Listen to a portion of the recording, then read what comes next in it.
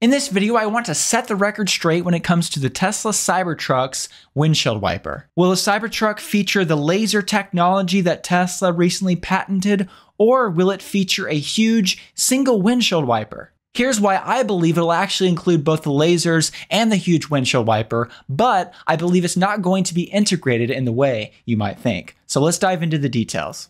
Here at the beginning of the video, I wanted to introduce to you the first issue of Cleanerwatt magazine, and it's the 2022 Electric SUV Buyer's Guide. If you go over to cleanerwatt.com, and I'll put a link in the video description as well, you can purchase a downloadable digital copy of this magazine issue. It features over 60 pages of content, a number of great articles, and also a series of comparison charts. Once again, this is a digital magazine. There are no paper copies available, but you can get your copy right now if you go over to cleanerwatt.com and click on the magazine tab, or if you click on the link that I'll put in the video description as well.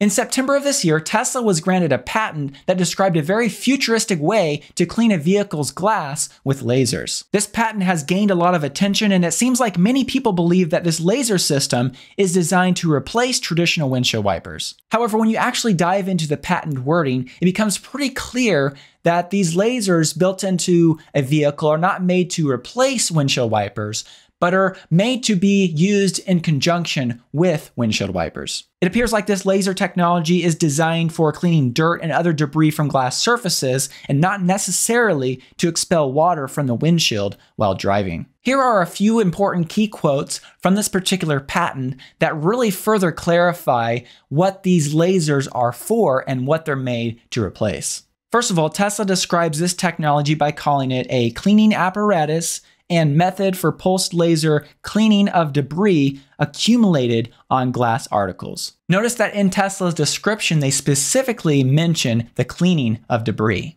Later on in the patent, Tesla actually goes on to describe what they mean by debris when they say, examples of different debris that may be accumulated on the glass article may include, but are not limited to, snow, water droplets, paint, bird droppings, bug splats, plant sap, oil spills, grimes, dirt, and mud. Now do note in that list that snow and water droplets were listed. However, and I'll talk more about this in a minute, I don't believe that these lasers are made to replace traditional windshield wipers for driving down the road with huge amounts of rain hitting the windshield. I believe they're more geared towards cleaning the debris, like they mentioned, like the bird droppings and the dead bug splatter, etc. This understanding seems to be further strengthened when Tesla contrasts in this patent what these lasers are made to replace. Tesla goes on to say, conventionally, different automated solutions for cleaning glass articles in vehicle or photovoltaic assembly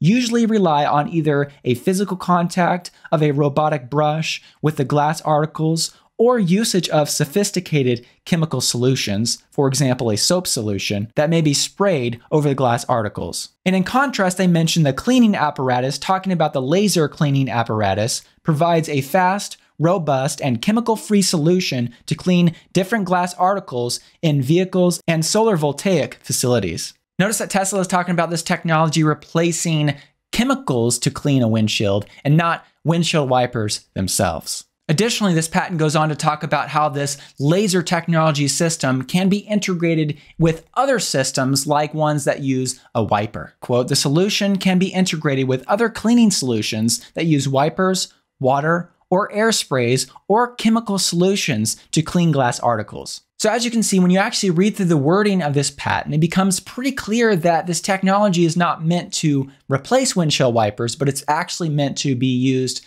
in conjunction with windshield wipers. And it also makes sense too, because I can see lasers cleaning off debris on a windshield, for instance, but I don't necessarily see them expelling large amounts of water off your windshield when you're going down the highway at like 60, 65 miles an hour or more. Now, there is one side note in this patent that I thought was kind of interesting because they do address the safety of these lasers. I know when you first think about lasers on a windshield or other parts of glass in the vehicle, it kind of seems like that maybe they could be kind of dangerous, but Tesla makes sure that this patent addresses that as well. The exposure level may be controlled such that the laser beam that is pulsed at a calibrated rate penetrates a depth that is less than the thickness of the glass article. So that first description seems to talk about a calibrated laser that's only as powerful as it needs to be to remove the debris on the windshield. Tesla then goes on to talk about an additional safety method that can be used, and that's an additional coating or a barrier coating that could be implemented into the glass. This patent goes on to say, alternatively, a laser barrier coating, for example, indium tin oxide,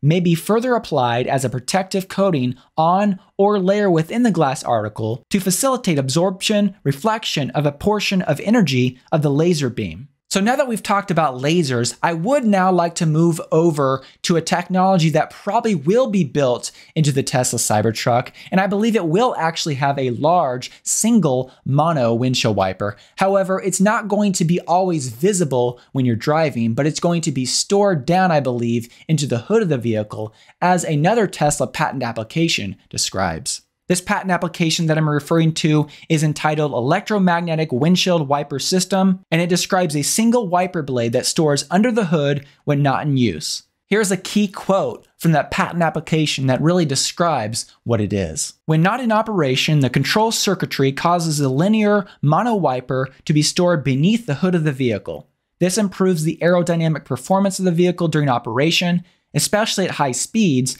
and reduces exposure to environmental damage like direct sun exposure. So rest assured, I don't believe that you'll actually have a huge windshield wiper on the side of the Cybertruck front windshield, but it'll actually be stored down when you're not driving. And whether or not we actually see this laser technology be built into the Cybertruck at first, I believe this will be the solution for the windshield wiper for the Tesla Cybertruck. With that in mind, I want to talk about a few other updates with the Cybertruck that have recently been announced officially, and we can talk about those as well. First of all, the Cybertruck reservation page on Tesla's website no longer has any pricing details or any details about what variants will actually be available. But thankfully, it still allows you to reserve one for $100.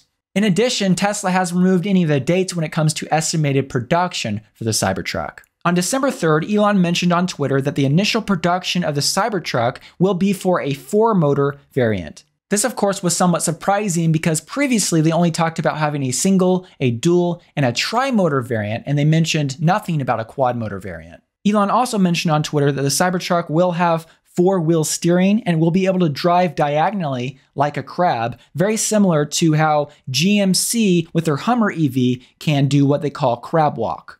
So the question now remains, will Tesla still have the single motor variant, or will they only offer a dual and a quad motor variant? And will the tri-motor variant be a thing of the past? Will it never be produced? Also, it'll be interesting to see if the price has changed quite a bit, if they go up quite a bit from when Tesla unveiled the Cybertruck. Thankfully, though, we should have answers to these questions pretty soon, as Elon mentioned on Twitter, product roadmap update on next earnings call. So the Q4 2021 Tesla Investors Conference call is going to be an exciting one. I'd love to hear from you in the comments section below what you think about this laser technology that I've mentioned, and also the huge mono wiper that should be stored under the hood of the Cybertruck. Do you think I'm right about these lasers not replacing the windshield wipers? And also, if you're a Cybertruck reservation holder, what do you think about some of these updates and the potential changes like the quad motor variant and the 4-wheel steering? And are you concerned about the price changing significantly when Tesla does release further details about the Cybertruck? Do let me know in the comments section below. Once again, I'd like to remind you to go over to cleanerwatt.com and click on the magazine tab, or if you go and click on the link in the video description where you can purchase your copy of the 2022 Electric SUV Buyer's Guide. I'd also like to take a moment to thank the Patreon supporters who support me every month and help make this content possible. A special thank you to my performance supporters and also the other supporters listed on the screen. If you'd like to find out more about the Patreon community I've set up, I'll put a link in the video description. Thank you so much.